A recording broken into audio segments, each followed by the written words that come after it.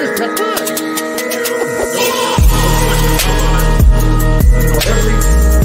from one of the toughest areas of Phoenix. You got people on the defense talking about it. You better get your ass to the ball. You better get to the ball. I just gotta say, when it comes to former Dallas Cowboys, well, that's different. For sure, because they would have thrown it off because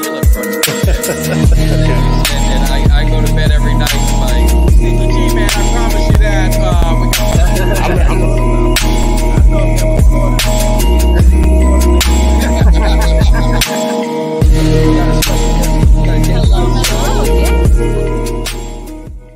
What is up, Cowboys Nation? It's your boy Mike Tag here and Kelly K9. We are getting this April started. New month, new hope.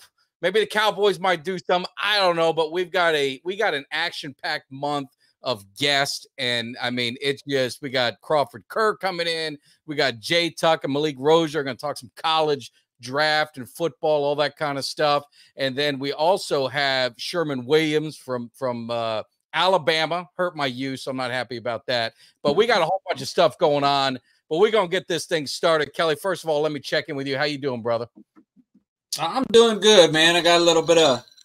If you can hear that ice jingling, I hear it. Cup here. Got some Crown Royals, Thirsty Thursday, but more importantly, it's Cowboys Cave Thursday. And you know, we got another great guest coming into the cave that I'm excited about. The OG of YouTube when it comes to Cowboys.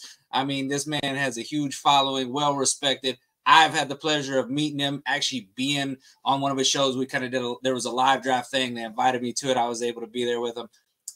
Really, really great guest coming up here. So without further ado, let's bring him in, Mak Holmes. No, let's get him in. I haven't had the pleasure of meeting you, Mark, but I enjoy your content. I Oh, love thank you. do. How you doing tonight, brother? How's I'm it doing going? great, man. I've been watching you guys, man. I love it. I love the energy that you have, Mike.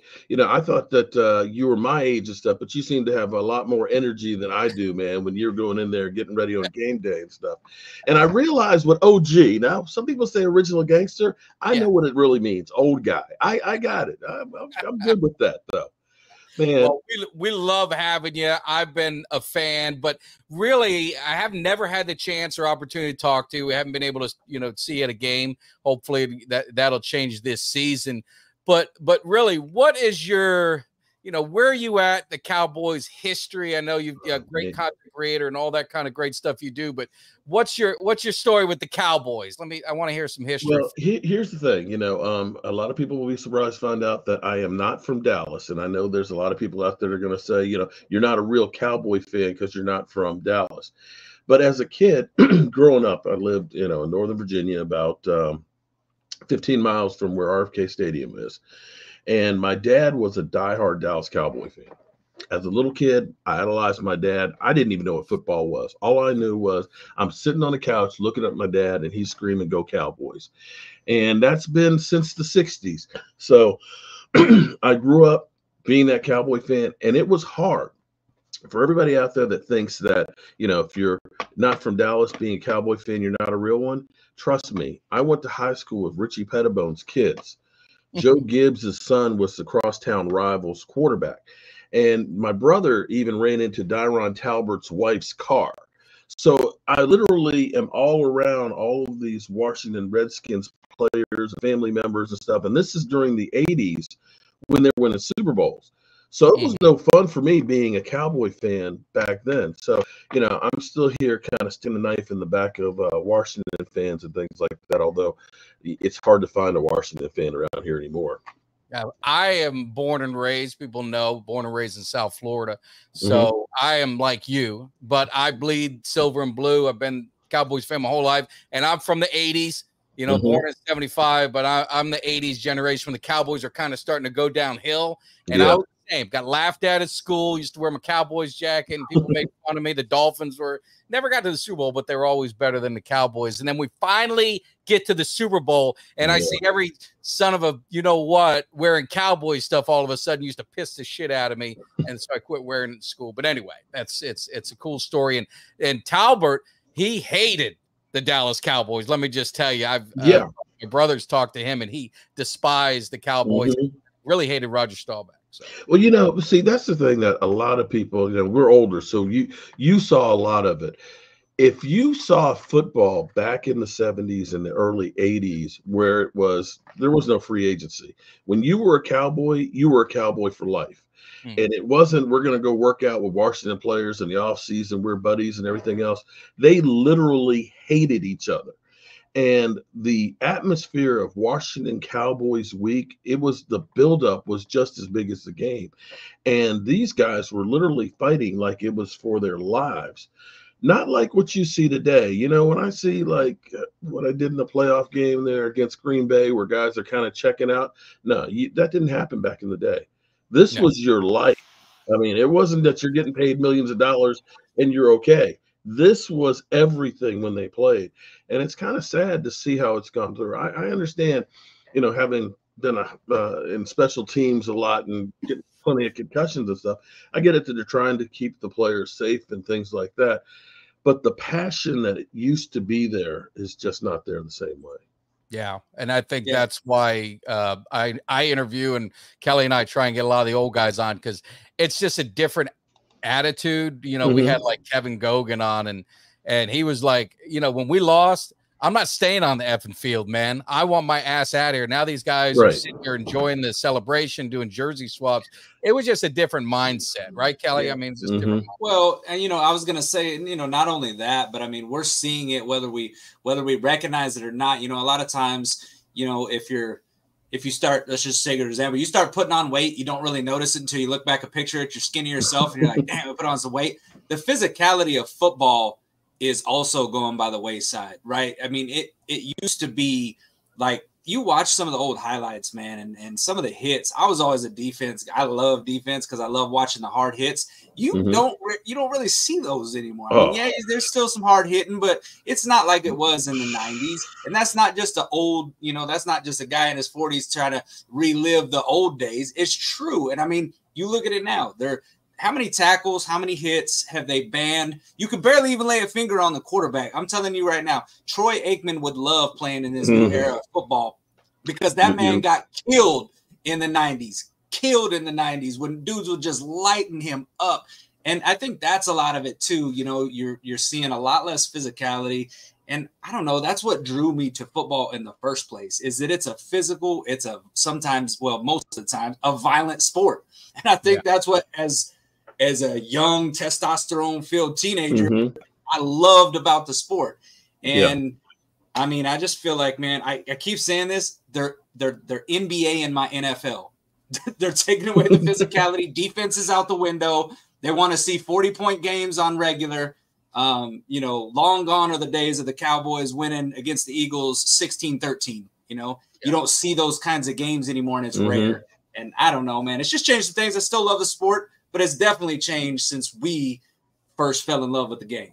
All right, now we're going to be a bunch of boomers, so we'll get into it. But, hey, I just want to appreciate everyone in the chat. I'm seeing a bunch of people. I want to make it very clear, because I don't know if there's a hater in here or not, but I asked Mark if he could share our video. He's a great Cowboys content creator. He's someone that we all look up to. So I don't know what the comment, the BS that you're saying in there. I don't even look at your name, but we asked him to share it. It's an honor that he would share our content on his channel. So, Mark, I appreciate it. I want to make sure. You're very welcome. And with that being said, everybody that's in here, in the description right there up top, I've got the link for Cowboys Cave. Check out my tag. Check out K9 Kelly too. Sub up, give him some love and stuff. You may or may not like me or something, which is cool. But there's so many different content creators that are out there that are all putting in the work and stuff to bring you the best news on the Cowboys. And let the haters hate. That's what they do. Because, haters don't realize it, but they actually help your channel to grow, because the algorithm doesn't care if they like you or hate you. They only care that you're watching you. Well, and that was a funny thing. Kelly and I talked about it. I'm sure you get your share. But when I first did my video, it was kind of by accident. It was an old wrestling thing I used to do as a kid, and I used to always do it with my friends, and then did it for my kids for entertainment. So I did it one time, and someone said, "Man, you need to post it on Twitter and tag." I had a Tank jersey on, so tag him. And then I got so much love, but then I got so much hate. And in the early stages, I just would respond only to the hate. It would absolutely drive me insane, because I was just some dude doing this. But now I've learned, I just kind of moved past all that, and and I appreciate the hate. The haters watch more than the people who love you. Really, so. This is true. Yeah, and they get off when you, of course, mention their name. It's like, oh yeah, I'm getting underneath their skin and stuff. Yeah. So I'm curious. I got to ask you guys a question here, because see, I have been going through all kinds of emotions with this off season, and at some points I keep thinking in my mind that this is the same as every year. Every year the Cowboys haven't done anything to improve themselves. They don't care about winning. They're not signing big name free agents. And then I start thinking about like when Von Miller signed with Buffalo, or Russell Wilson got traded to Denver, and the Cowboys did, we signed a long snapper and stuff, and we end up being 12-5. I know we've sucked in the playoffs and things, but as much as they keep anointing guys like Justin Herbert, what's that guy done? Yeah. Seriously, he's lost to Dak twice. Even Josh Allen, he had that one season they went to the AFC Championship game, but I thought it was all about the Super Bowl. So I look at it and say the only team that's not failing is Kansas City. Yeah. Well, I would say my opinion of the Cowboys right now, obviously, and I'd love to get your opinion on it when we both respond to you, but that Packer game, playoff game, I will say it, I've said it a million times, worst loss in Cowboys history. It may not have been because, they might have had some worse beatings or something like that, but all the expectations of you're at home, you're undefeated, all this other stuff at home, and you go out and you just get your ass whooped. To me, it was just demoralizing, humiliating. I wanted everybody gone. I wanted blood. I mean, as a fan, and then you sit back, right? Then you just kind of like, all right, let's things settled in. I was hoping that they were going to maybe add some pieces, some dogs. They're never going to sign big name guys. I was kind of hoping they'd add a couple, especially on defense, some right. dogs. They didn't really do that. I mean, Kendricks, I think, is a good signing, but to your point is everyone is upset about who they lost. Let them go. I mean, they didn't win with them. So I have no issues with what they're doing. And it's just like last year. If you remember, everyone was all bent out of shape, and then they trade for Cooks. They trade for Stephon, and everyone's loving the Cowboys off season. So I tell my son, it's April, man. Let's just chill. Let the draft go. Let free agency go. Then just start going crazy. I don't know. Kelly, what do you think? Yeah, I feel, I think the reason that this season I feel like feels more frustrating to Cowboys fans is just because, like we were talking before we came on the show, that this Cowboys cycle is almost like Groundhog's Day. We're starting to get tired of it, right? It's like we're 12-5, and it's like we feel we're close, but yet we feel like we're so far away. It's like you're standing at the red rope to get into this really cool event that you've been waiting all day for, and we're close. But we keep getting booted out by that bouncer. He's like, back of the line, chomp, back of the line. And we felt like, at least I did, I felt like that we were very close, that if we would just make a few moves, I felt like we're one or two pieces from grabbing some of these premium free agents, right? Grab one of these guys that could really help put this team over the hump and make us get better. And I think last year what we saw was, for me anyway, was at least they did something in terms of, we were a little weak at DB. They added Gilmore by trade. We had a problem at the wide receiver depth, and they added Cooks, right? This year, we had the weakness at the running back, glaring, and then the linebacker. Now, they did add Kendricks. I do like what they did there. But the running back thing, we saw all these, these big-name running backs, not even the big-name ones, but guys that I felt that could have been productive, going for very reasonable prices. It wasn't like these dudes were getting signed to contracts where it was like, yeah, we couldn't have afforded him, or that's way out of our ballpark. I wouldn't want to pay a running back that kind of money.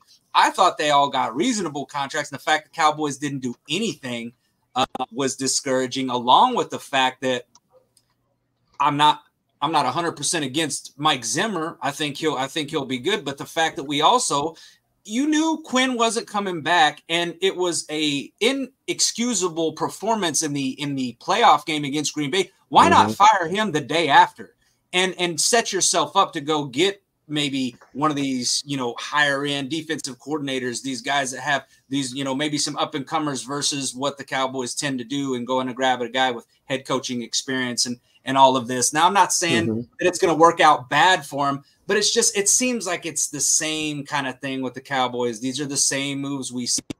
They're not willing to take a chance. Jerry Jones is saying he's all in, but yet you know, he's pushing just a couple of chips in. You know, when you're all in, you push your chips into the table. You do what the Rams did that year that their owner's talking about, F them draft picks. And he's going out and he's getting everybody he can get because he knows he's got a veteran quarterback, and that's what you need to win. Have you a quarterback to win some games, then put the talent around him, build in the trenches and get some elite players, and then pay for it later. And people said that that was the wrong way to do it. Well, the Rams were back in the playoffs last year after winning the Super Bowl just a few years ago. You can do these things, and we as fans are smart enough to see other teams do it and wonder why the hell we're not doing the same thing, and that's what's frustrating. Yeah. Well, it definitely hurts when you're sitting there looking at Houston, you know, making moves left and right. You know, in my mind, it's not so much like the Stephon Diggs trade. You know, that I don't have a problem with spending capital, draft capital, or money. That's one of those ones that's going to cost money and draft capital. And it's a guy that's older and that could blow up in your face. But it's just that, you know, the Cowboys, I think they do so many things well. They are better than anybody else with undrafted rookie free agents. They are better than most teams are drafting. And I think they're almost getting high on their own supply and believing we don't need to mess with these free agents. You know, we're good at getting these young guys in here and so on. We'll, you know, and when we draft well and we pay our guys, sometimes it's better off not to pay them and let them go. Get that comp pick and not pay those big salaries. You know, I love Zeke. Oh my God, I love Zeke. But you don't pay a running back after 4 years. 4 years, their numbers start going down. $90 million. Jalen Smith, you knew he had drop foot, and you paid him early. Michael Gallup, I still don't see the reason behind the urgency to sign him to that deal, because he went from 1,100 yards to 800 yards to 480, and then you sign him to a $50 million deal when he tore his ACL. It's like, what are you doing? Get him a proven year. 1 year, see if he's healed up. Nobody's going to be in a rush to sign him. And you let Cedric Wilson go, who's healthy. That's where you kind of say, what are these moves?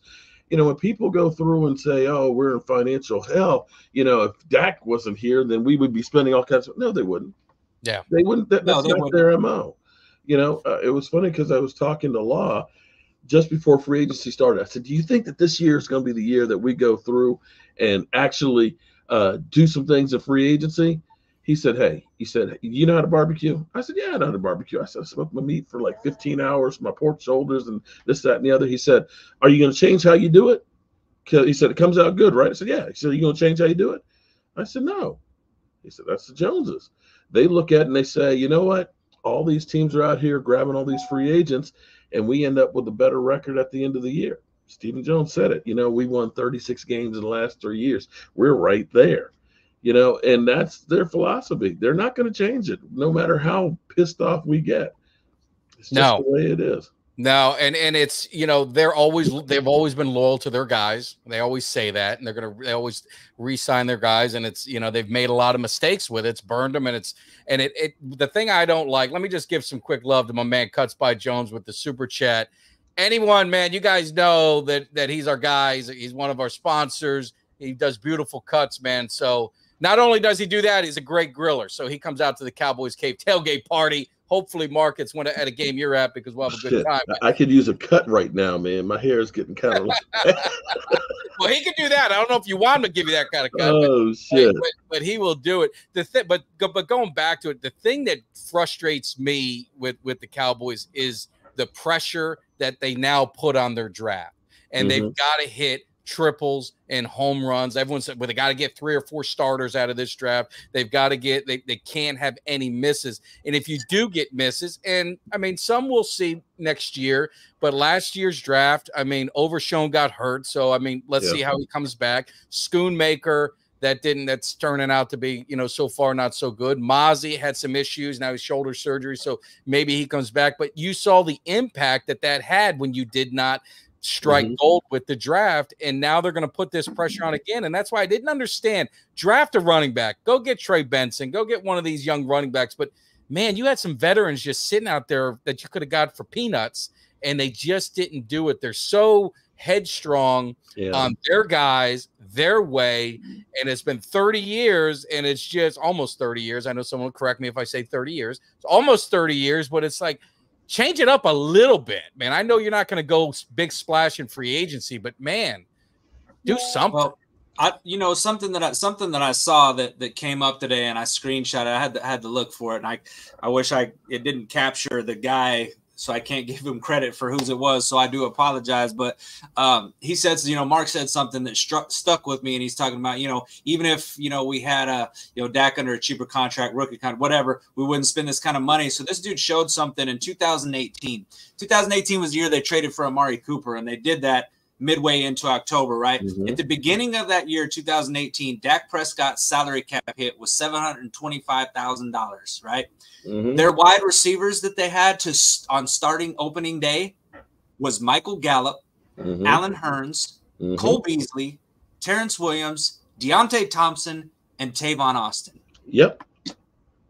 I mean, you look at Houston, and of course we ended up trading for Cooper, but again, that was into October when the Cowboys were like, you know what, we need to do something because we're in trouble right now. There's no legit. You look at Houston and what they're doing, like Mark said, they're bringing it, dude. They've literally got 3 receivers on that roster right there that are dogs. All 3 of those dudes are potential to go over 1,000 yards, but they're going about it the right way, and even when the Joneses had Dak under that rookie contract, they still didn't go out and grab big time free agents and put this elite talent around him. Mm-hmm. They always kind of did what Mark said. It's they want to do things on the cheap, and they want to, the draft, which they've drafted well as of late. I thought last year, it's still to be determined, but last year obviously was not great.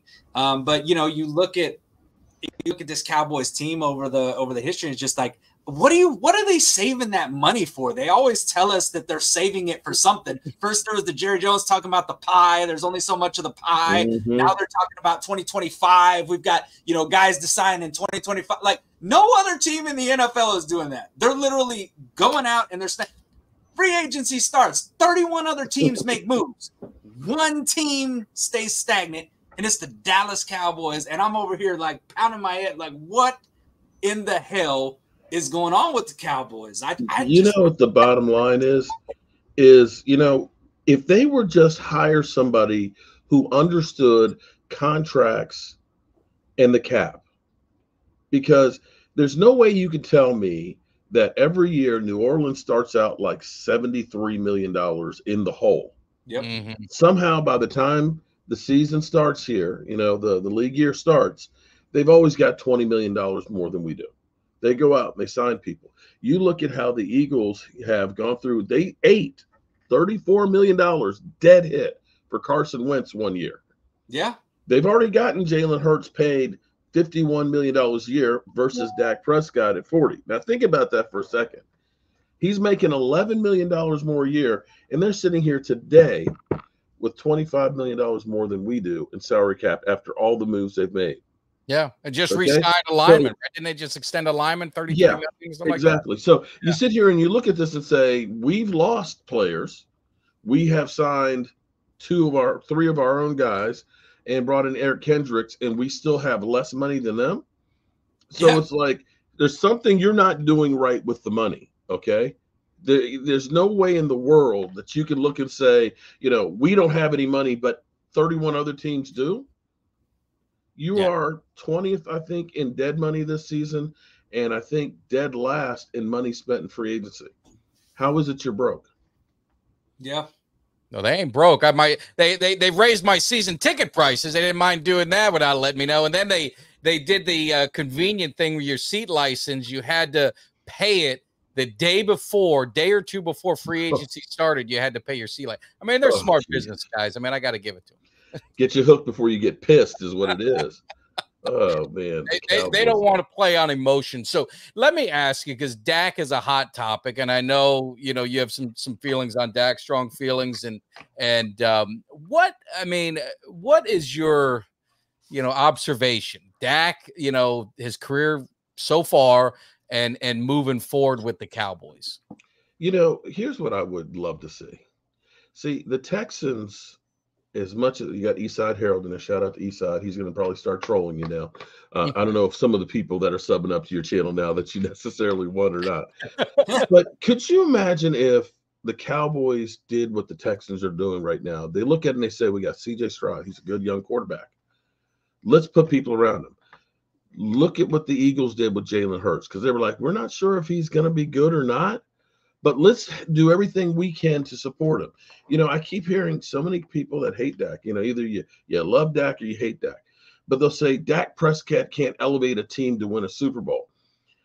Okay, I hear what you're saying. I don't know that there's anybody that actually goes out there without a semblance of a team to win it.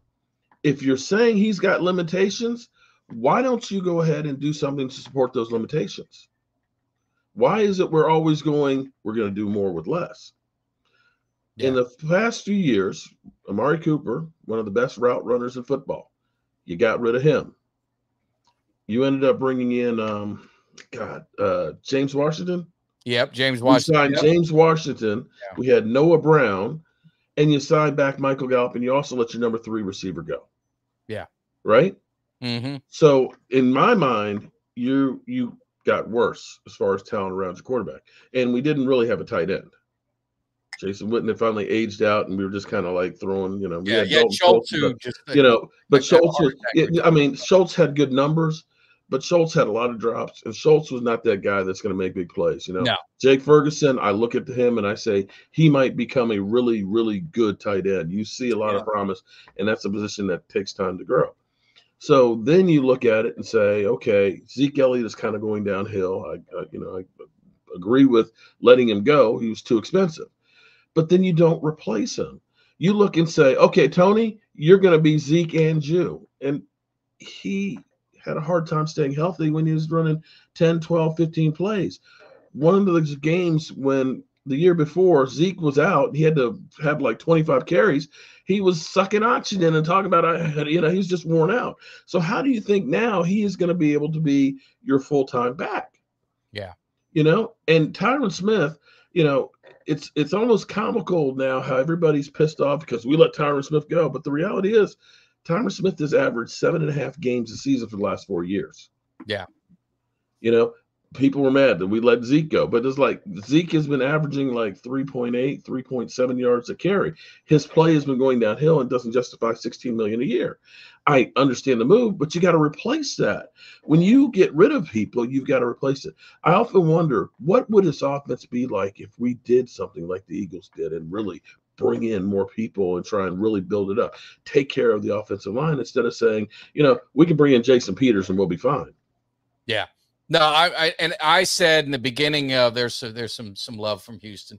I said all season last season, the running game is going to bite him in the ass. Tony Pollard was not a number 1 running back. It's a 2-back league that had nothing really behind him. Pollard really couldn't. It reminded me a lot of Felix Jones. I kept comparing it to like the Felix Jones. Felix Jones was dynamite as that 2. Then they made him the 1, and his career never was the same. So we'll see what happens, to Pollard. But that you got to have a running game as good as Mahomes is, and Mahomes is the best. There's Mahomes and everyone else not even close. But Pacheco kind of got he got going, and that offense gets going. You got to have a running game. I know it's a passing league, but you got to be able to run the football. And at that Miami game, I always go back, man. You had that secondary, that cornerback taking Pollard down with one arm at the goal line. It's like Jesus. I mean, it just can't work. So that's what worries me about going into this year is they did nothing to address the running game. They better draft a running back, but now that running back better be a stud because there's going to be a lot of pressure on him to perform. Well, this is very true that you definitely need a good running back to go with it. Although, a running back can be better depending on how your offensive line is. So, going into the draft, you've got both of those holes that you really want to have an upgrade. But in some regard, I think we're actually fortunate because of Tyler Smith. The Cowboys love to draft the number in the first round. They like to get the highest prospect at a position, right? Yep. You could see that with, of course, Zeke. Of course, he was the best running back. Micah was truly one of the best edge rushers. Or even when they moved back and they drafted Travis Frederick, people laughed at him because they took a center. You're taking a center in the first round, but he ended up being, a great one. Same thing typically is what they like to do. So drafting at 24, you look at that and say your left tackles are probably going to be gone. You're probably going to have 2 or 3 of those guys already drafted out of there. So guard and center are more likely that you'll be able to get that number 1 prospect. And, you can kind of play around with Tyler Smith to play left tackle. I'd rather keep him at guard, but if you can't get a great left tackle, you got to protect Dak's blind side. Yeah. And you have the potential, I think, actually to be a little bit better. And I think they really believe in Brock Hoffman, that Brock Hoffman won't be a drop from Biotis that much. There's a lot of times the Cowboys will have some players that are back there that we don't really know that much about that come out of nowhere that end up being legitimate starters. And I think that's what they feel with the team right now. The one thing that I will say gives me hope was actually listening to Jerry, which is crazy in itself to even say this. But when Jerry was asked about Cowboys culture, do you have a culture problem? And what he said was, if running the football and stopping the run is culture, then yes, we have a culture problem. And so as you look and you see the players that have been not re-signed, when you look at it and say that, we've got Dante Fowler. Well, I think Goldston is as good as he is. When you look at Dorrance Armstrong, 2 years ago when we re-signed him and let Randy Gregory go, and Stephen Jones said, he's right there in production just like Randy Gregory. I think Sam Williams should be able to step into that role. He has had 8.5 sacks in his 2 years on limited playing time. He's got the physical tools. He needs somebody to teach him and to not make the Randy Gregory penalty mistakes. But I think that's a guy that can step up. If those things happen, then you're not in as bad a shape as you think, because I honestly think that with Kendricks there, if Overshown becomes healthy and Damone Clark doesn't have to be the guy, your linebacking core is probably better than it's been in quite a while. Mm-hmm. And if you can get yourself some decent defensive linemen, and I'm not ready to give up on Mozzie just yet. When you're a rookie, your eyes are wide open. Dan Quinn decided, we want to make you a 3 technique. We want you to lose 40 pounds. And that can really mess you up because, most people will think that, you're a defensive lineman. It's the same thing. There's a big difference of playing as a tackle where the guy is a little more than a yard away from you versus being a 1 technique where you've got the center and your contact point is me just reaching out and touching you.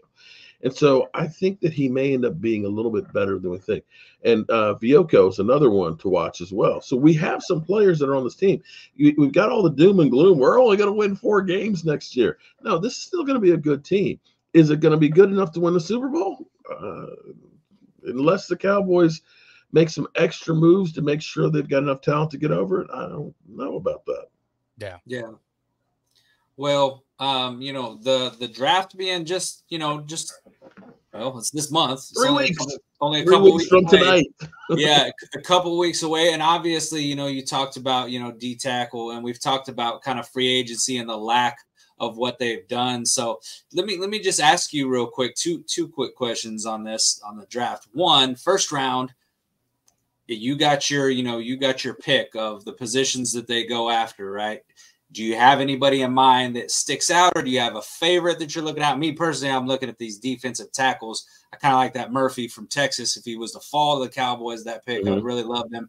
DT or offensive line, I feel like kind of building the trenches and being solid in the trenches is something that can benefit the Cowboys. And then 2, are you in favor of the Cowboys trying to do some trading back to acquire more picks? Because obviously they're short a couple picks from what they gave up last year to get Gilmore and Cooks. I know we got some comp picks coming, but that are going to be factored in there too. But are you a fan of doing any trading back, or are you just kind of like, play the board and let it fall?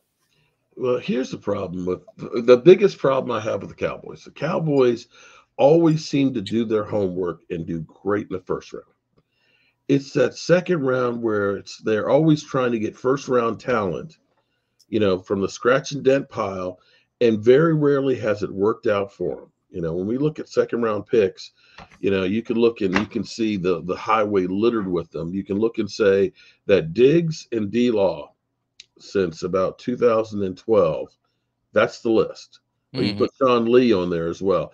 Those were really the only second round picks that have done well. Now we do have time still with Sam Williams and with Schoonmaker. Hopefully that they're not the some of the ones that we've had, and we've had some really bad ones there. So first thing, I hope the Cowboys don't draft anybody who's been injured or off the field issues, because it just has not worked out for us.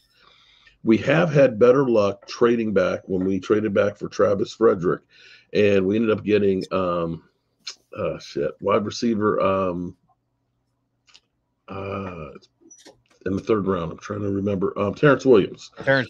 Yeah. So basically, you got a free player. And the same thing with when we moved back with Micah Parsons, we ended up getting Goldston. And Goldston, I think he just needs some more playing time on there. He's actually really good as well.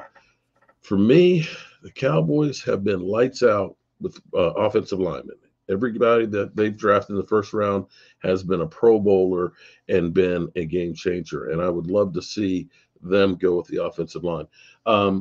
The offensive tackle from Oregon will probably be gone by the time we get there. I would love to be able to see them get him. In the second round, I would love to see them, if possible, get Trey Benson. And maybe this is a case where if they move back, that maybe they get their offensive tackle and they can move up to get Trey Benson, because I'm not sure Trey Benson will make it there to 54. You don't think Trey will get to the third round? Because I've seen a lot of mocks, but where he's going. Because I like him. There was a question about him or Brooks, and Brooks is one of those guys, like you said, he's a little injured, but he's young. But I'm with you. I don't want to take chances. I need solid guys. I like Benson a lot from FSU. I love Benson. I would love to have Benson here.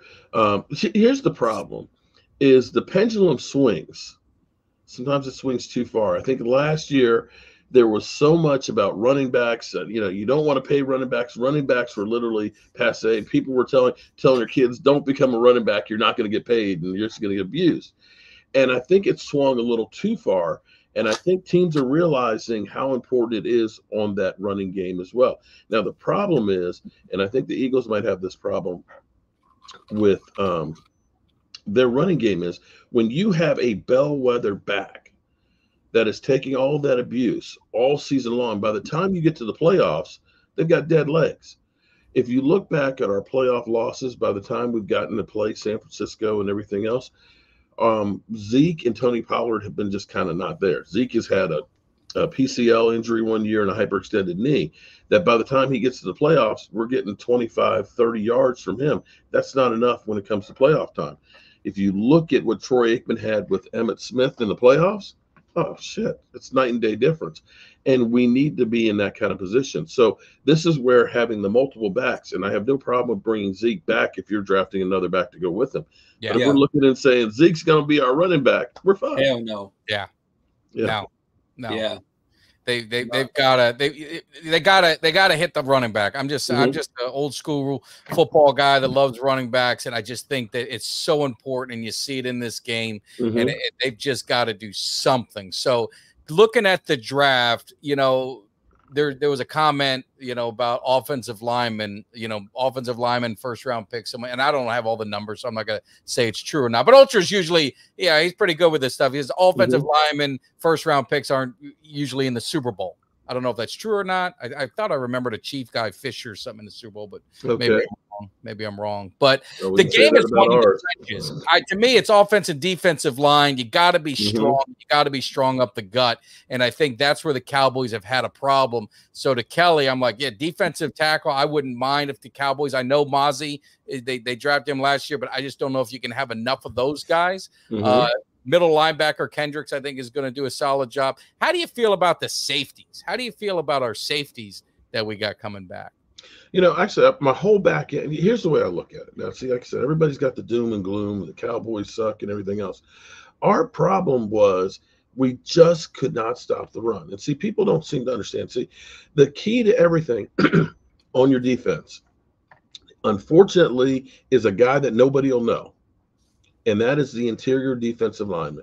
I always say that your biggest bang for the buck becomes that interior defensive lineman. You see what Chris Jones did for that defense at Kansas City. If you have somebody in there who can shut down the middle and requires double teams, you're going to see Micah Parsons feasting. If that guy can hold the middle of the field and push a little bit up, It's going to make it easier on the back end. Your linebackers, excuse me. Help yourself. Hold on, let me grab some water real quick. I'll be right back. Go ahead. But you know, what is your thoughts on safety while he's getting small? I mean, you know, I don't feel like it's the worst that it's been. I mean, I think that, you know, we've got some guys back there. Not only that, I'll be curious to kind of see what they do with Bell. I mean, he's still on the team. I don't think he's going to stay in that linebacker position. So does he get some more time at the safety position? You know what I mean? Because that's kind of like his natural. That's where he's built to play, right? So, you know, anxious to see what they do with Bell, because he's a guy that I think has the potential to be really good there. I think he was just, you know, he excelled at that linebacker position for a while, but in the end, that's a physical position. He just didn't have the body build to be big enough. I'm gonna let Mark take his back. I should have gotten some of that Crown Royal that you had, and I probably wouldn't have been choking over here. But see, the key will be is if that defensive line can keep that offensive line taken care of. Your linebackers can scrape unmolested. They can see the whole field. And by the linebackers being able to do that, it then turns around and translates to make everybody else's job easier on the back end. Like you were saying, Marquez Bell, I love him. He's great. He is a great run support guy. But putting him in there at linebacker at about 207 pounds is just too small. Yeah. And teams knew that. You know, as much as everybody wants to look and just say we failed, you know, when you get to the playoffs, you got to be able to run the football. I don't care if you got Pat Mahomes. Pacheco was a difference maker for that team. And you got to be able to stop the run. You look what Kansas City did to Baltimore. They got the 3 takeaways. They basically shut down their running game. That is the difference there. We could not stop the run. And that went out through the whole season. Every time we played a run-heavy team, they ran roughshod over us. So it was like an issue that we had going on. And if there's anything that really irks me is where Stephen Jones is always, we believe in our guys. Well, that works to a point. But at some point, when you're down to a 207-pound linebacker, you got to do something. You've got to do more than that and say, we're going to be good with that. And you can look from the Cowboys. You know, we knew we had a problem at running back. You could have made a deal for Derrick Henry during the season and said, you know what, we're going to try and salvage just like we did with Amari Cooper. They just won't do those moves. It's just like, we're good enough. You're not good enough. You don't have any margin for error because you are so low with the amount of talent you have. You lose a key player here and there, you're screwed. No, it's true. And I want to give a quick shout out. My man Malik Rozier, he hopped into the chat. Miami Hurricane quarterback. You know, he was part of one of those really good teams in Miami. Of course, they beat FSU, so I was happy. Him and I were talking a couple of weeks ago, and he's saying draft a quarterback. And we're going to talk about it Tuesday. He's going to be on our show. But, I mean, that to me sends a bad message. But he likes Penix. What would you do, either one of you guys, if the Cowboys drafted a quarterback in the first round? You know, let me back up here for a second, okay? Because everybody's been talking about that the Cowboys should draft Michael Penix. Is that that was one of the names, right? That the Cowboys he could no. But here's what's funny is I'm kind of like, what happened with Trey Lance? Yeah, that's my thing. Well, wait a minute. I thought 3 weeks ago everybody's like it's Trey Lance's era. You can't draft a quarterback in the first round because then that's admitting that you screwed up with making the move for Trey Lance. You don't give up a 4th-round pick, then pay him $5 million, and then turn around and draft a quarterback. That's when you have to say, I'm sorry, I got to give up with the team because now you're just stupid. Okay? You're already spending more money on quarterback than any team in football, and now you're going to draft another one? I mean, are you smoking crack? I would have a heart attack. Honestly, if they did that, I would, unless they did something like they had some trade worked out or something like that, I would absolutely. It would have to be one of the best quarterbacks there fell for whatever reason the way there where you look and say, I can't pass this up. There's no way but that would be a Cowboy thing to do. But there's something, maybe not this year, but is there something to Mark and Kelly, we've both been around the block on this Cowboy team. They haven't drafted a first-round quarterback since Aikman. They really haven't drafted any quarterbacks, at all. I mean, really, you look at, Dak, obviously, in the 4th round, that was a good one, but Tony Romo was undrafted. They had a bunch of baseball guys that they were trying to turn quarterbacks. You see what Green Bay did with Rodgers when Favre was there. Jordan Love obviously had a good year. We'll see what happens. But you see some of these other teams draft quarterbacks. New England did it with Garoppolo, and I think there was another guy, I can't remember, that they had when Brady was there. Is there something to maybe drafting a quarterback? Maybe not this year, but is there something against the Cowboys drafting a quarterback early? With as many holes as we have, I know everybody will say you're just a Dak fan. You're not a Cowboy fan. The reason I'm a fan of Dak Prescott is I believe right now he's the best option you have. Okay. I'm sorry. He's got more touchdown passes. I think he was 3rd in yardage out there. One of the least intercepted quarterbacks. I don't know that you're going to do better at that position. And if we had a loaded team, like say the Rams did, when they decided to get, Matthew Stafford and bring him in here to win a Super Bowl, I'd say by all means do that. But we have so many needs. If you bring in, I don't care if you say, we're going to start Trey or we're going to draft another quarterback, you still have to address the problems that you have on the team of you need a better running game. Especially if you're going to have a young quarterback. You need to fix your offensive line. You can't lose 2 starting offensive line, including one future Hall of Famer, and say, we're just going to put a young guy in there, we'll be fine, and we're going to be better. So you have to fix those problems. And I think you're better off trying to fix those problems and hold on to this guy than you are saying, let's get another guy, and then we'll worry about the other problems. Yeah. Kelly, your thoughts? I was more like they've never done it. I mean, since 89, they have not drafted Dak Prescott. He's the one guy that they got, but I don't recall them ever drafting anybody. The one thing that gives you pause, though, is think about some of the guys that they really wanted. Oh, I know. Said that last week. Connor Cook, Paxton Lynch, right? And now then you trade for Trey Lance, and you pay more than any of the other quarterbacks that went out there. So you have to actually say they kind of got lucky with Romo because Sean Payton got him in there, and Dak was literally like, "Oh well, shit. What's left? We need a camp body. Oh, there's a guy. Well, let's take him." And I'll be honest with you, the best thing that happened was Kellen Moore broke his ankle. Because if Kellen Moore had not broke his ankle when he did, that Dak wouldn't have gotten all the reps that he did going into that season. Yeah. It would have been Kellen Moore starting first couple of games, and Dak wouldn't have been getting those reps, and who knows where he'd be right now. Walker Wade says, Arch Manning in 3 years. That's our future. Well, you're going to have to go down the toilet to get that guy. You're going to have to be really, really bad. That's the problem with it.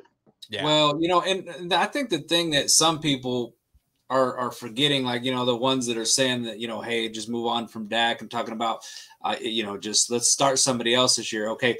That's if you're doing that, like there's people that are like, we should start Trey Lance this year. So you're going to, in essence, you're going to pay $55 million for Dak to be a backup. That makes zero sense at all in any world, in any, you just don't do that. And not only that, the money they've moved now to the void years, you'll even pay him $40 million next year, even if he's not on the roster. Right. You're still, so you want to pay now, sit Dak this year, and basically, in essence, pay $95 million for a quarterback that won't play it down for you. That's won you 12 games over the past 3 years. I get it, lack of playoff success. What sense does that make, though? Well, where it would make sense is if you are going to go ahead and say we are moving on from Dak, then holding on to him, Dak is going to come through. Here's what you can guarantee. Dak is going to come through, and he's going to play lights out. Because whether it's the Cowboys or somebody else, I'm going to get paid big time, especially if I play well. And if that's the case, he's going to keep you in more games. You'll probably win 10, 11, 12 games, be a playoff team. He can still probably ask for even more money. Maybe it's 65 next year instead of 60. If you're moving on from him, best thing is do it right now. Find out if Trey Lance is any good before you have to pay him more money. You're gonna start Dak all season and then Trey Lance is a free agent and say, oh, we got to pay him to stay when somebody might pay him to be a starter? Yeah. I mean, that was my thing with it is really, and I think Dak gives the team the best opportunity. I agree. And I mean, I've never been part of a franchise that has, I mean, you could argue whatever you want about Dak Prescott. He's a top 7. I mean, you can, I don't think I dropped below 7 quarterback, and people want to get rid of him. So it kind of surprises me, but I understand the money thing and this, that. My thing was, and I'll stay consistent with it. If you're going to, if they want to move on from Dak, then cut him. Offer them, tell them, hey, we're gonna shop your benches. So if you want to try and work out a trade, I know you got a no trade clause. We can find you a team to go to or something. They should have done something like that. But to have him go in to basically a lame duck contract year, I don't know what that's going to do. I just don't know how it's going to work out. And in the end, maybe what'll happen, and maybe this is the best case scenario, they win the Super Bowl. Dak gives them the finger and says, you know what?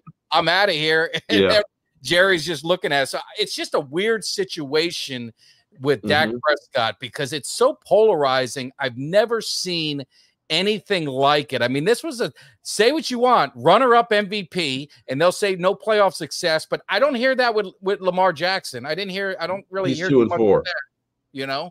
2-4 in playoffs. So I don't know. And he wasn't giving up all the rushing yards. It's what I said before, and love to get your comments, Mark and Kelly too. The defense was, to me, overrated, and I fell into the trap.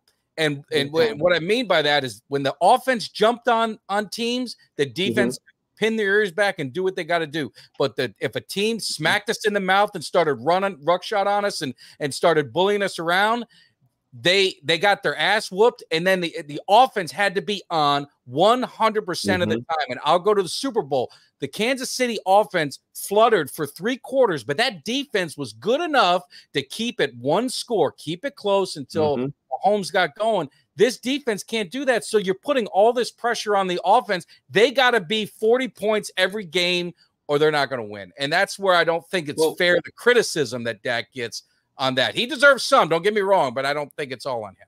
Well, and what I say, I mean, I've said this, I know I've said it multiple times because I remember I went and looked it up. Like, this defense, like you said, played well against the bad teams, but when they played a team over 500, they gave up 32 points a game.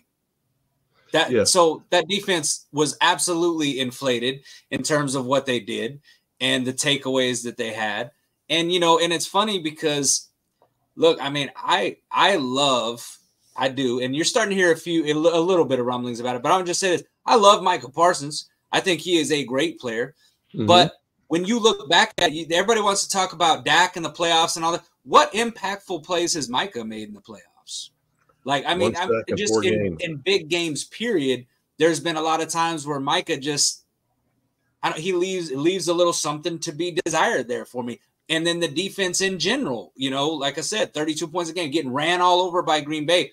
Where is the ire for the defensive players? Where's the ire for the defense? There's none. It's all on Dak Prescott. And that, Dak Prescott's never going to win a Super Bowl. But you know what? The Cowboys have been in this situation now for going on almost 30 years.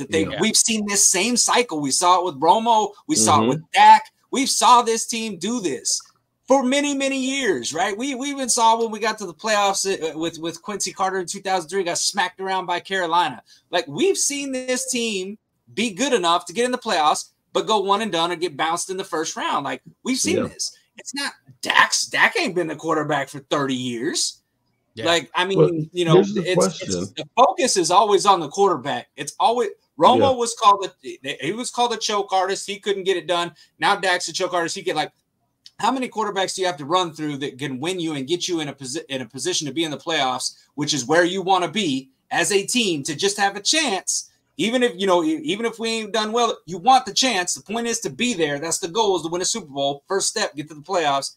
But yeah, we're like, no, throw it away. Let's start all over again. It's all Dak. It's all the quarterback. It's Dak is trash. He can name me another quarterback that's won 12, that's been on a team that's won 12 games 3 years in a row. It's not that easy to do. People talk about it and just dismiss it like what Dak has done, the numbers he's put up is just that easy to do. So it's a bigger scope than just the playoffs. And I understand the frustration because, trust me, when they lost to Green Bay, I wanted everybody done. I was like Mike Corbin. They all got to go. Like, I mean, that was me. But then you look at it and you say, do you really want to move on from a quarterback that you know right now is the best quarterback in the NFC East? I'll stand on that. Yeah, without a doubt. Without But see, a doubt. here's the problem with that defense was, and I don't know if you want to blame Dan Quinn or with Dan Quinn saying that, you got to have a sense of urgency that tomorrow's not promised, because he ended up doing a lot with the players that we had. But if you looked at the type of players, he had lean guys that are tall and that are fast. They could get after the quarterback. They could move up the field. But, when you have defensive linemen that are 280 and you've got, a 340-pound tackle and we're just putting our hand in the dirt, we're coming right at you. We did not have enough beef to be able to hold them back. And when you end up having a linebacker that's 207, you just don't have the physicality there to work with it. This is where I think that part of the thing is letting the guys go that we did. We looked at it and said, well, we lost with you guys. We can lose without you. Yeah. And that you're going to have Mike Zimmer that's going to come in and he's going to want a different body type than what we had for Dan Quinn.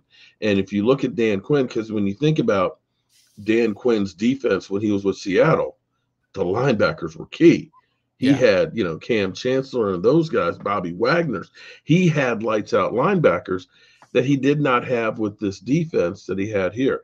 Now, I don't know if that was he just overlooked it and forgot that he needed the linebackers, or if the Joneses were kind of hamstringing him on the amount of players that they would bring in. But I don't think that he forgot how to coach. I think he did a lot with what he had there. And I almost look the same way with Mike McCarthy. Everybody wants to get rid of Mike McCarthy, but you look at the difference of Dak from the year before to this year with a new offense. It was tweaked somewhat, but it's still a new offense. Take a look at what happened to the Eagles changing their coordinators, how they had a drop off. And when you think about Dak being in the system and how having Brandon Cooks in the system with him a second year and Jake Ferguson stepping up, the offense can be really, really dynamic if they do add that running back and get another offensive lineman. You might have that offense that can score 40 points a game. And hopefully we can get a couple of big guys in the middle to help out. I'm pissed off that we are so close and that the Cowboys won't say, let's go out and get a little bit extra to make sure we got enough. That's the thing that drives you crazy, because you look and you say, we're good. We've got some really good players, as good as anybody else. But when I look at what San Francisco has across the board, when I look at a Kansas City and see what they do, and even with the Eagles, how I don't think they're going to be as good as they think they're going to be, but they're constantly trying to get better. Yeah. If they screw up with a player, we've got no problem admitting that we screwed up. Let's move on and get the next guy in here. Yeah. And that's the thing I've always said with the Eagles. And hey, I got some good friends that are Eagle fans, but I have some that I hate. But what I would say is I always have to give credit to the Eagles organization, because they try. They have issues. They had issues at run defense. They went out and got a couple guys, Sue and the guy with the. So they've always done that. They had some issues this offseason, and they went out and addressed them. Again, like you said, with a quarterback that was getting paid a lot of money, but they know how to work the cap. And unfortunately, the Cowboys just don't seem to know how to do it. So it's going to be, it's going to be interesting. But maybe, the Cowboys, maybe they get some dogs in the draft. That's what I say they need. They need some dogs. They need some dogs. Maybe they could pick up in free agency that are left over. They've got enough superstars. They need some guys, like Eugene Lockhart said, bring your lunch pail, that all they care about is winning, and that's all they worry about. Because with the Cowboys comes the notoriety. It comes the brand. It comes all the stuff that goes with it. But I've said, if the Cowboys, you win a Super Bowl, if these players listen to this, you win a Super Bowl in Dallas, you're a made man for life. I've seen it. Like Kenny Gant, you'll remember Kenny Gant. I mean, he was a special teams guy. He had the shark hat, did all that.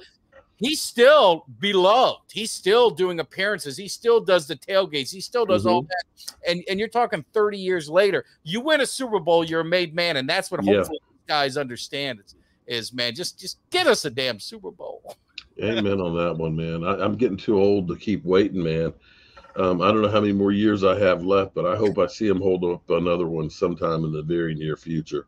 Oh, it's crazy. It's crazy. Well, what do you think about that, Kelly?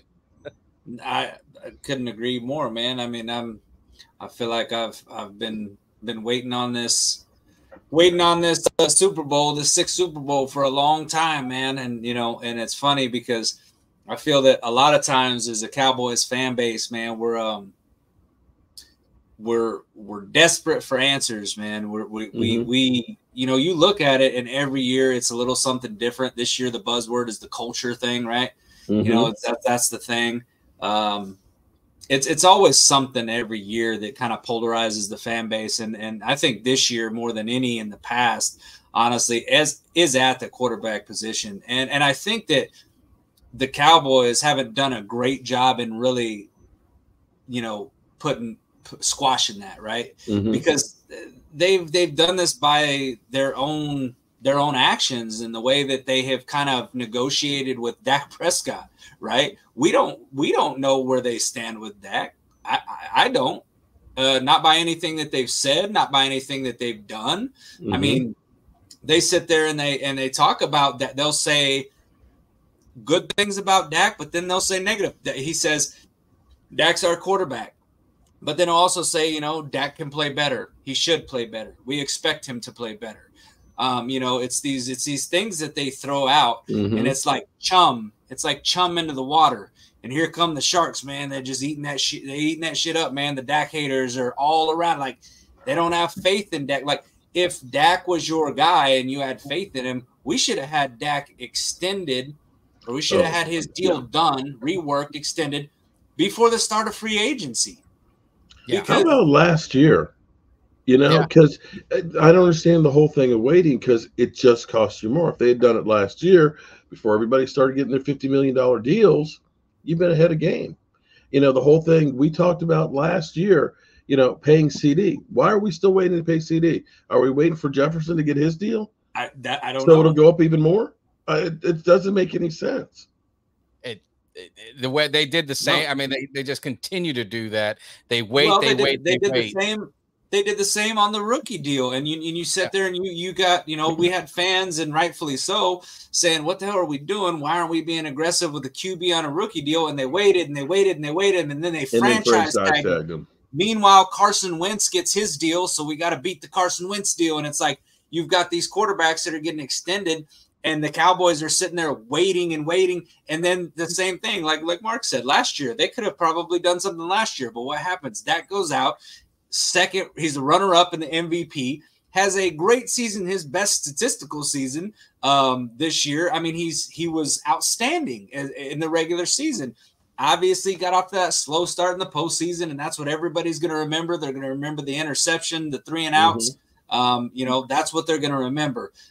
But he was a good quarterback. I mean, if you look at the quarterbacks around the league, there are other teams that would jump all over the chance to get Dak. And that's the other thing that pisses me off, is that if you don't have the conviction that Dak's your guy, then why don't you try to work out something to get him out of Dallas, but get compensation for him? Yeah. Because you see what these other quarterbacks have gone for, and you see what people are willing to give. I mean, was it a 6th-round pick for Fields? Yeah. How many playoff games has Fields played in? I mean, the fact that he playoffs. Don't talk about playoffs. They didn't even have a winning season. But shit. They just it's Chicago. Give him a break. But no, I know. But it's the potential that he could develop into something that they're willing to invest that kind of pick. There's no potential when it comes to Dak. You've seen what he can do. He's not over the hill. He's not aged. He's not injury prone. He's a guy that can come in and he can instantly win you games. And if you build around him and build around him smartly, I believe he can win you a Super Bowl. I don't care what anybody says. It's a quarterback's the most important position on the field, and the Dallas Cowboys have one that is in the top 10. In the top 10. So you can't tell me that he cannot win a Super Bowl when we've seen lesser quarterbacks win the Super Bowl when they have talent around them. I'm going to be honest. I'm not trying to knock Jalen Hurts. I don't think Jalen Hurts is a good quarterback. I do not. And guess what? He made it to the Super Bowl because the Eagles put a all-star elite. They put a great team around him, built around him, and took him to Super Bowl. Is Brock Purdy this great quarterback? No, I don't think he is. I think it's the system. I think it's the players around him being able to invest and put great players around him that does that. And the Cowboys aren't doing that with Dak. And so that's why you don't see the success that we all want to see. Don't blame Dak Prescott for that. Blame the front office for sitting there this offseason with their thumbs planted firmly up their asses while everybody else is making moves. Well, here's what I'm going to ask, okay? Do we look at this and say, the 12-5 team that we just had, do we look and say today, is it a better team than it was then? Today, are they better? Or today, are they better?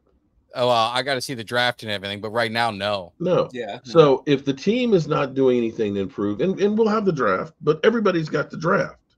You've got other teams that have brought in more players that are proven and so on that you have to say they've gotten better. If we have not done anything to improve ourselves other than the draft, why do we think that we're supposed to win a Super Bowl? Why do we think that Mike McCarthy is supposed to overcome not getting more talent when he didn't have enough talent to compete with the other teams? Now, to the Green Bay game, we should have won that game.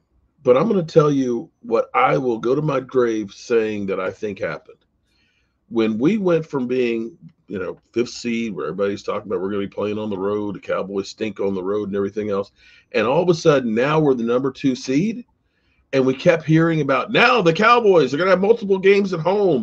They're unbeatable at home. I think the players bought into that. When Sam Williams and whoever else it was were already, planning our post. Turpin, they're having a Turpin. We're planning our victory party. What do you mean how are you going to have a victory party? We haven't won yet. Yeah. That they literally figured, we've got this one. This is a bye week for us. All we have to do is just show up, put our uniforms on, and Green Bay is just going to give us the game. And Green Bay came out there, and they bitch slapped them. Yeah. And before they knew it, it was like, wait a minute. What the hell? Yeah. It literally was that. Now, I want to make sure shout out to everybody that's in here watching the show right now. Make sure you go over to Cowboys Cave. I'm gracious for Mike and for Kelly inviting me onto the show tonight. Make sure you sub up tonight, right now, to their channel. They're putting out great work and everything else. Some incredible interviews that Mike is doing. He's got all kinds of friends. And speaking of one of your friends, I'm going to go back to the whole Dak Prescott and getting something for him. Yeah. Your buddy, damn, what's his first? Dan Cilillo. Oh, Dan Cilio. Cilio. Yeah, that guy. He was saying that New England is calling to trade for Dak and would be willing to pay him $60 million. And of course, Dak would jump at doing that. But I ask you, this is going to be my thing.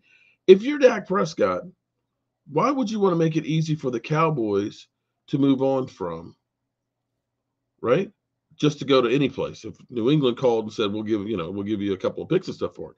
Why would I want to go, first of all, to New England, a team that's got a rookie coach, that's going to have to give up multiple picks for me, which means it's going to be harder for them to rebuild than playing through the season, getting my money from the Cowboys, and then picking the team that I want to go to. Maybe I want to go to the New Orleans Saints because I'm from Louisiana. Maybe I want to go to the Rams because, Matthew Stafford's getting old and I got Sean McVay and they don't have a problem of bringing in talent. Why would I want to go ahead and say, let me help the Cowboys out by hurting the team I'm going to? Would you do that? No. And I like Malik. That's a bad situation for Dak. And do you really believe that the Patriots have like the 3rd pick, right? Don't they have they're not doing that. Well, and it's they did draft Mac Jones. How'd that work out for him? I know. I'll say this too, though. I feel like the Cowboys, in terms of their negotiating, I feel like they kind of got bent over the barrel a little bit with the whole Cowboys Dak situation. And the reason why I say that is because two things. One, the Cowboys were insistent on giving him a longer deal, a 5-year deal. Dak's team wanted the 3-year deal, right? Then also, so the Cowboys, they bent on that. They're like, all right, we'll do the 3-year with the 2 void years. Then the Cowboys, then Dak's team wanted to throw in the no trade contract, right? No trade clause. The Cowboys kind of bent to that. I felt like at the time that they gave Dak the contract, I felt like they had a little bit more faith in him at the time, but still, I feel like you should always, that should be kind of a sticking point is like, all right, we're gonna have if we're gonna bend to you on one area, we're gonna have the trade clause in here. so that you don't end up in this type of situation. Because I felt like even at that time, I felt like that the Cowboys, Jerry still was saying some sketch things when they were extending Dak. He was still saying some things that made you think, is he really like, is he really all in with Dak? Here's the thing. If you're Dak, you've already been NFL, man of the year. You've been, rookie offensive player of the year. You are almost in reach of every Cowboys record. I think you're 42 TD passes away from being the all-time leader, and only think 4,700 yards away from having the all-time leads in yards. Now, he has had that 4,900. We got to be fair. Well, true, but at least when you leave, your name's still at the top of those lists. I don't care what area you have. Yeah. And it would be nice to go ahead and say, you know what, you didn't really want me. Here you go. You're gonna have to look and see my name up there for the rest of my career. For him, you would think that only thing that matters, he's made more money than he can ever be able to spend between all of the endorsements and the money he's gotten from the Cowboys. He's gotten about $190 million, which pales in comparison to, say, Kirk Cousins, who's now going to be over 300. The thing that's important, I would imagine, for him is that Super Bowl. And see, this is where I wonder, is it Dak that's kind of said we're going to hold off on this contract, or if it's the Cowboys? Because if I'm Dak, I'm be like, look, I'll give you a good deal. I'll give you a home team discount. But what are you going to do to help me get what I want, which is a Super Bowl? If you want me to give you a good contract, what are you going to give in return? You got to show me something for me to do that. Yeah. I don't ask you a question, Mark, and for both of you guys real quick. I want to ask both of you guys a question because this came to mind when we're talking about Dak, we're talking about contract, right? Okay. So wasn't Joe Flacco on the last year of his deal when he won the Super Bowl? Yes, he was. And then what did the Ravens have to do? They turned around, they paid him a huge contract, right?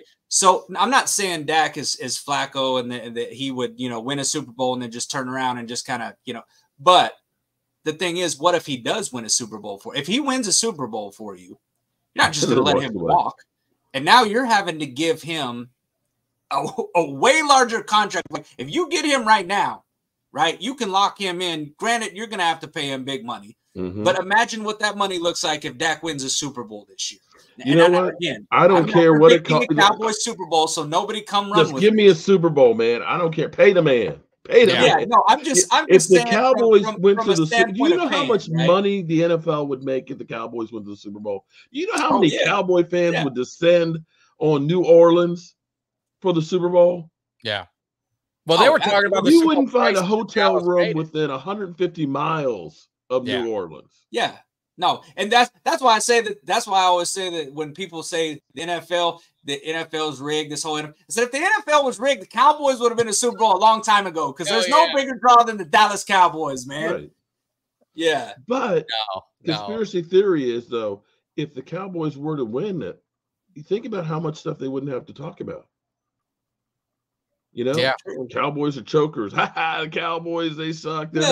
I mean, listen. But at least get the Cowboys to the main event. I mean, if you watch WWE, you're not having your two main stars not be in the main event. The Cowboys are one of the main stars. I mean, let's just face it. The Cowboys are a draw. So at least you could have them in the Super Bowl and have them lose. I mean, at least give me an NFC championship game if we're rigging things here. Give me to an NFC title game with some hope that a Super Bowl is around the corner.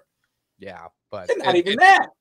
I tell you, it's frustrating. And hey, Malik has been hopping in there. He's going to be on Tuesday because he has some things. I don't know if I owe him a steak dinner. Mark, you decide. We had a bet. He said Purdy was going to be better than Dak Prescott last year. I don't know if Purdy was. I mean, what do I owe him a dinner? Does he owe me a dinner? Is it a draw? I don't think you can compare the two because take a look at what he's got to work with. Brandon Ayuk, although he might be gone, you end up having Christian McCaffrey, the best running back in football. You got, Kittle, right? One of the best tight ends in football. And you got the most physical wide receiver in football. You've got four legitimate killer weapons right there. Are you telling me that Dak had that to work with? Not only that, though, but what happened when Trent Williams went down. Debo went down. Yeah. What happened? They lost three in a row. 3 in a row. 3 in a row. So was Brock Purdy still under center when they lost 3 in a row? He was, right? I mean, so I'm not. Brock Purdy has arguably, in my opinion, one of the greatest play callers in the NFL right now as a head coach, and one of the best built rosters.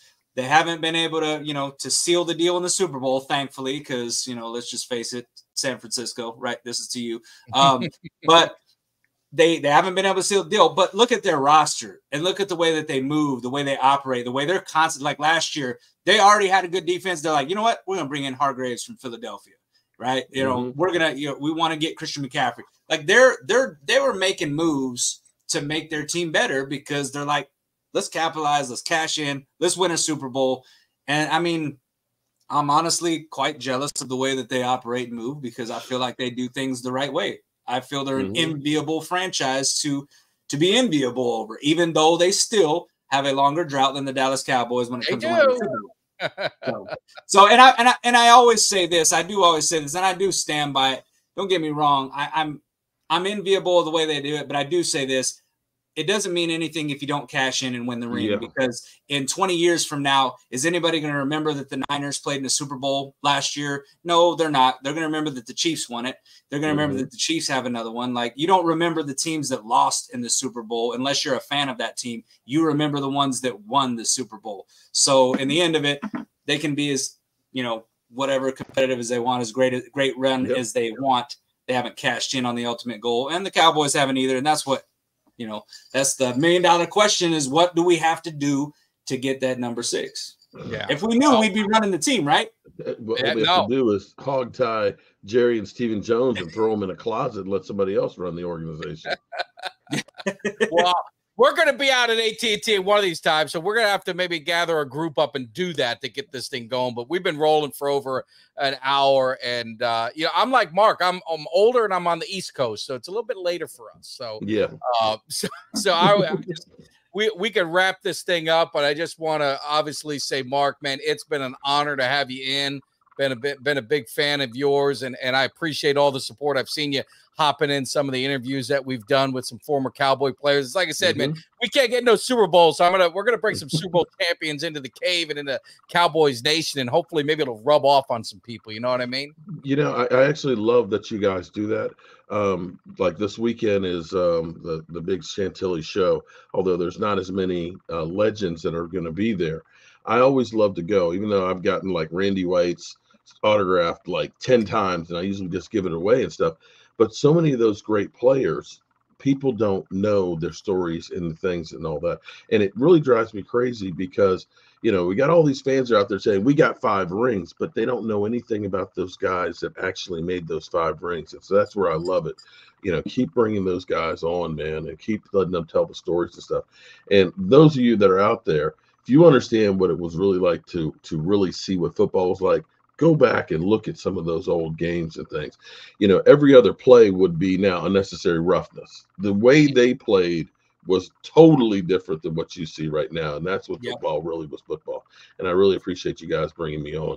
Yeah, no, we appreciate it, and hopefully we can do it again. And more importantly, hopefully we get to see out AT&T. We'll have to figure out if the game that you might be going to, if you go to one, and hook up. If not, we got some road trips to Atlanta or Carolina. So definitely Carolina is one because that's just right down 95. So definitely looking at Carolina. We'll definitely be at the Washington Dallas game here. We do a big tailgate there every year, and we'll do a couple in AT&T.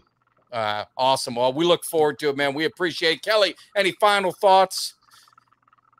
No, man, Mark, just thanks for coming on, man. It was good to have you on. Long overdue, man. Big fan. Love watching your stuff. And for once, you actually look like you're relaxed. You're not doing anything, activities, rebuilding, remodeling, or doing anything, man. But I do love that. You guys, if you have not gone over to Mark's channel, make sure you do that and subscribe as well. I know he plugged us, man, but the guy is great. I mean, he'll do a video from the car. He's in a drive-thru. He's in a Home Depot. I mean, this guy is all over the place, man, and he's bringing you this news, mobile, breaking, as it's coming. I swear, every time I get a little dinger, it's Mark, and he's breaking a little something. As soon as it happens, I get the news.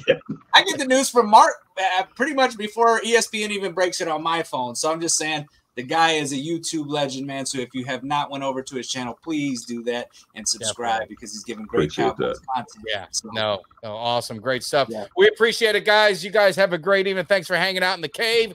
We'll see you guys soon, man. Take care. Have a good evening. Give me somebody that's hungry. Give me somebody that's hungry. I need somebody.